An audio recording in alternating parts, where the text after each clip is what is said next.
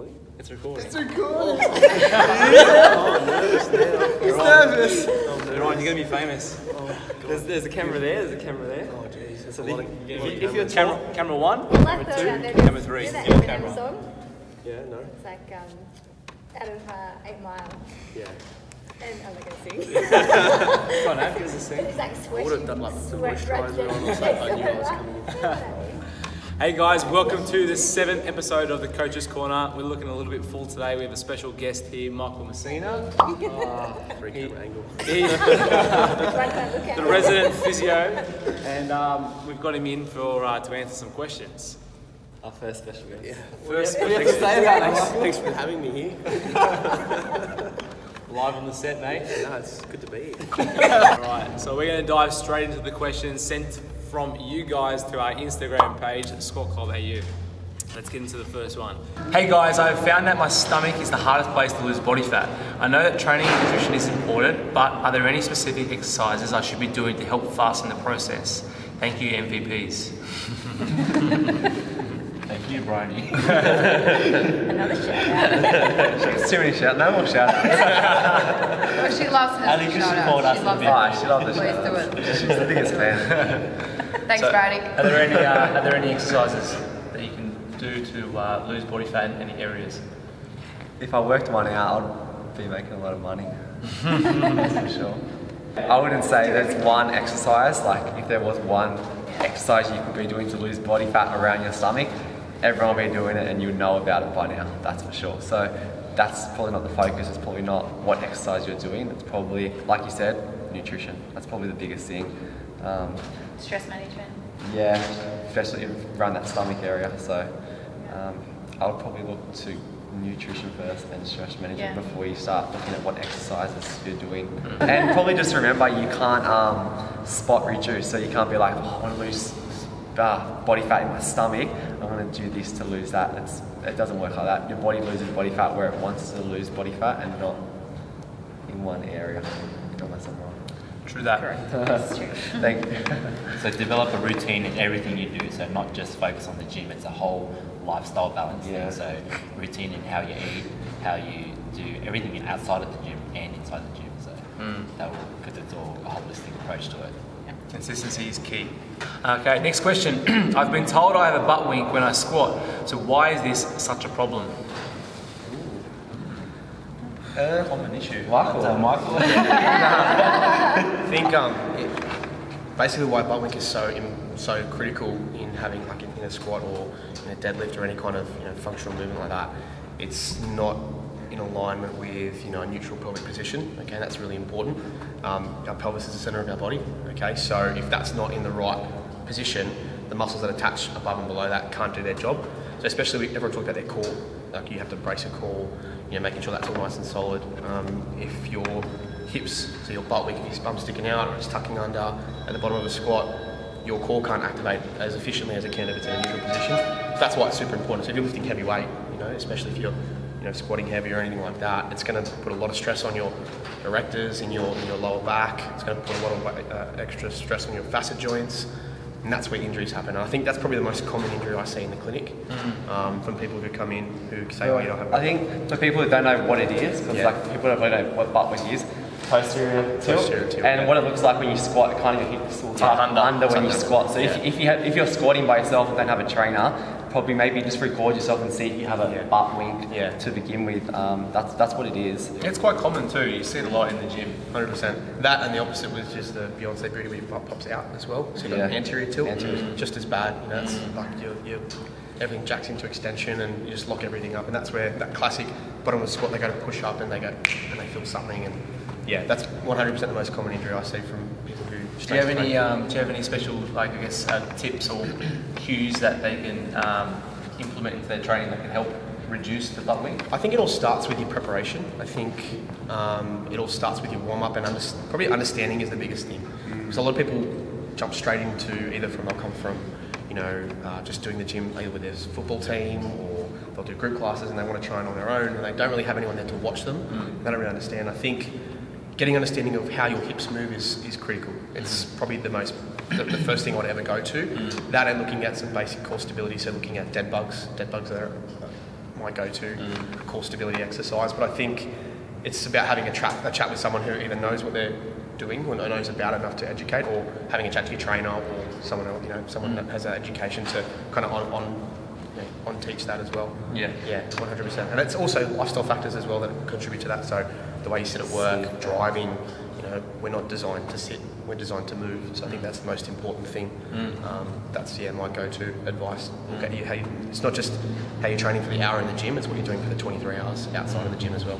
Like Steve was saying before, it's a whole lifestyle thing. So I think as well, if this person is looking to squat, I find some people, if they're restricted through ankle mobility, it affects the hip range of motion. So maybe just look addressing ankle mobility first. Some people just, how their hip sits in the socket, it's not going to play in their favour either.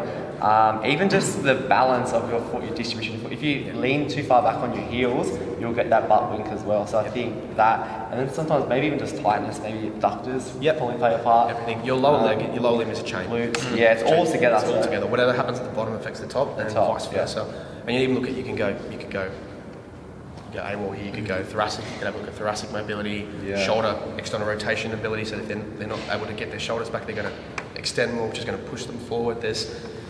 You could do a whole body assessment on why your hips aren't sitting right, or why you've got a butt wink, but I think it comes back to getting that initial education as to how to do it, so get that initial movement, understanding how your hips move like anything, and then trying to implement that slowly. So if you haven't squatted or deadlifted before, I think it's really important to start at the basics and then build your way up. And there's nothing wrong with that. I get patients coming into the clinic all the time and they say, I want to deadlift, and they can't, they're just not ready. So we start really basic, we start with our RDLs, even with a kettlebell or just with a bar, just getting them to move, to get them to hip hinge. That's can go into a whole other story. Here for a while. First session, he's taking over the show. Yes. So there's a lot to it. There's a lot to it. Yes, and I think the biggest thing is don't get disheartened. Don't think, I've got a butt wink, I can't squat.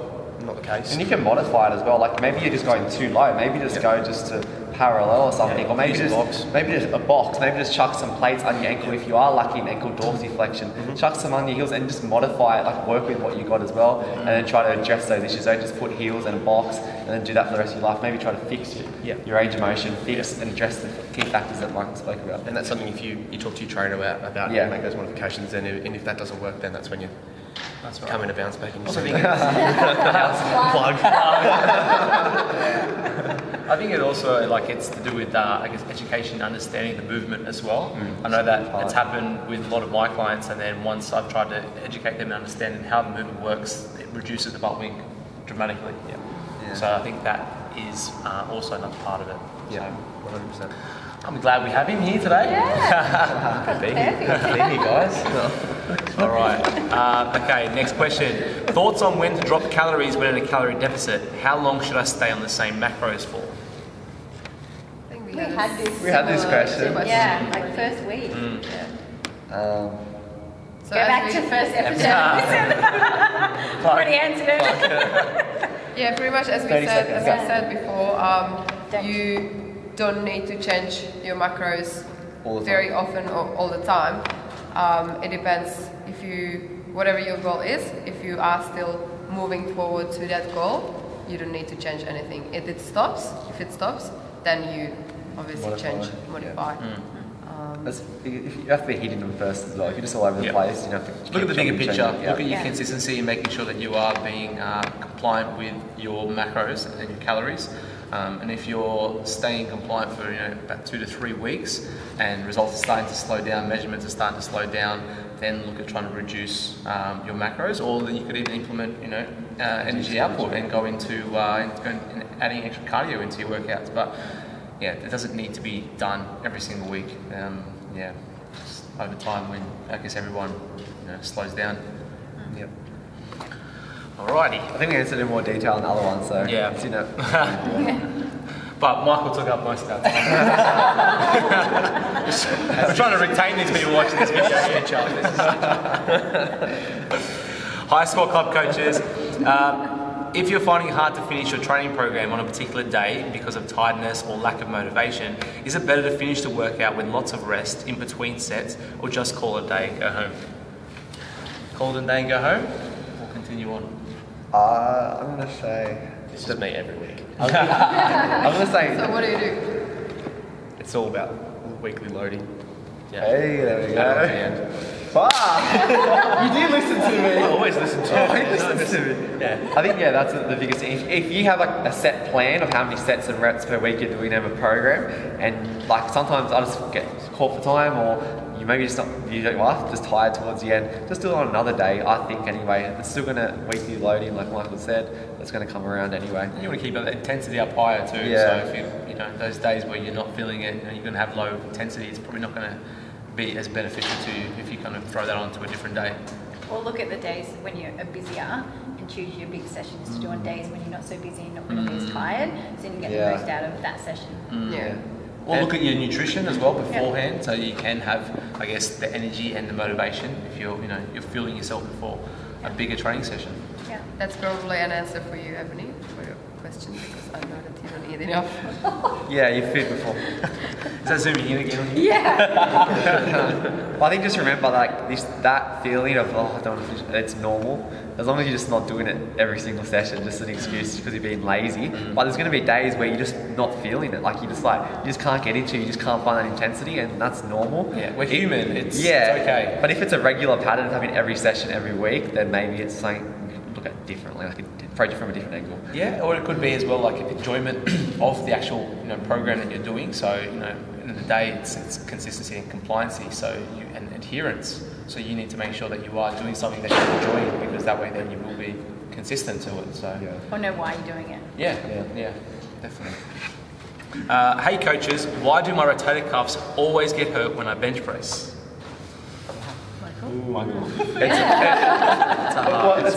hard to answer because it's very vague. I think if you're getting sore rotator cuffs when you're bench pressing, you're probably not locking your scaps back. Retracting your Yeah, scap. probably relying too much on external rotation to take the load. I'd probably have a look at doing some scapular stability work instead. I think that's probably... It's a vague question. Exactly vague. why? Yeah, is it end of the set, start of the set, weight wise? It's hard to tell. But I think definitely have a look at some scapular stability. It's so critical to everything. I think your scapula is the hips of your upper body. They control everything. And it's not a joint like your shoulder or your wrist or your elbow where it's locked in. It floats there pretty much. It's by muscle. It relies so much on muscular contraction to stay stable, and then it's like a chain. If that's not set properly, if that foundation's not set, everything above it's quite shaky. So if we're not locking through there when you're on your back and taking load, then everything's going to be transferred upwards and external rotation. That was so cute. But I also think, I don't know, I guess how this person is bench pressing, but like you said, like the scapular retraction is really, really important. So when you work bench pressing, instead of pushing out through your shoulders, trying to retract the shoulder blades With a back. bench, you start always retracted, and then you come down, you keep retracted and drive through the elbow. If you're going like this, out, we're going to come That's incorrect. Yeah. As soon as that scapula rolls forward, if you're under load, it's going to take kind of into internal rotation. Okay, and so you're going to be jacking up all through there. So it's really important to look back. I'll probably also add to that, like it's very vague as well, but even just maybe including a warm-up for your rotator cuff before you bench press, just to get prepared for that, and that might help as well, but it's pretty vague. So warm-up, maybe technique, and Definitely. scap Scap stability, 3 things. Probably Could help. lat activation as well. Yeah. Some bar work and get your Kind lat of switched following on. on to what we were saying about the butt wing, Yeah. having an awareness and understanding of Exactly. why you're doing it, instead of just looking at it as I'm bench pressing. Kind of look at what you're actually doing when you're bench pressing. So you'll know how to warm up, you know how to activate, and you'll know how to do it with efficient technique, safe manner. And sometimes there's no problem with regressing. Yeah. If you're struggling, if you've gone up a bit, Always still if within you're your struggling, means. Yeah. just take it back a couple of steps and really focus on your stability, your activation work, and I think that's fine for a couple of weeks. It's probably a more appropriate way than just trying to push through it. Yeah. And that's when it leads to injury. We don't want that. Yeah. I don't want that. Yes. Another plug. We want you injured. Come and bounce back. No way. No. I'm too busy, man. Cool. All right, that's all the questions. Anyone else have anything to say? Thanks, Mike. Thanks, Mike. Thanks for inviting me in. Special guest Michael will put his details down below. You want to bounce back, don't you? I'll bring the sponsorship.